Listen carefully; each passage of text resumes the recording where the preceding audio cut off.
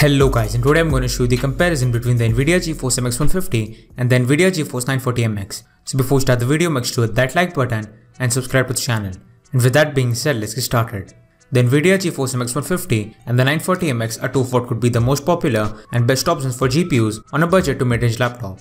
Both GPUs come with laptops at around the same price bracket, which is around the $600 to $800 range. Both GPUs also come in two different variants, including 2 or 4GB of video memory. The most popular of those, however, on both GPUs is the 2GB variant, which is what I'll be taking a look at and covering in this video. The other specs on both the GPU laptops are the same, including the Intel Core i5-8250 processor, 8GB of RAM, and a 1TB hard drive. The games that will be tested here include PUBG, Wolfenstein 2, Fortnite, and Far Cry 5. So without any further ado, here are the results.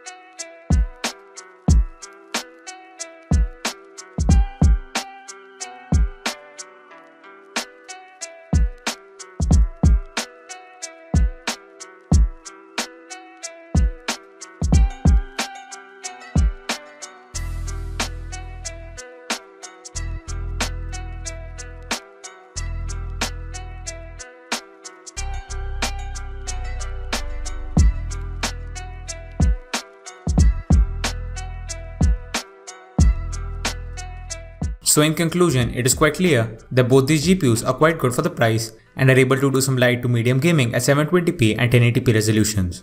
However, even after that, it can't be denied that the MX150 is a superior GPU in terms of performance than the 940MX. Almost every single game ran better on the MX150 as compared to the 940MX, and therefore I feel like that would be a better choice for most people. Even then, if you were to get any of these two GPUs, I feel like you would get your money's worth and be able to play all of these games. So that's it for the video guys, thanks for watching.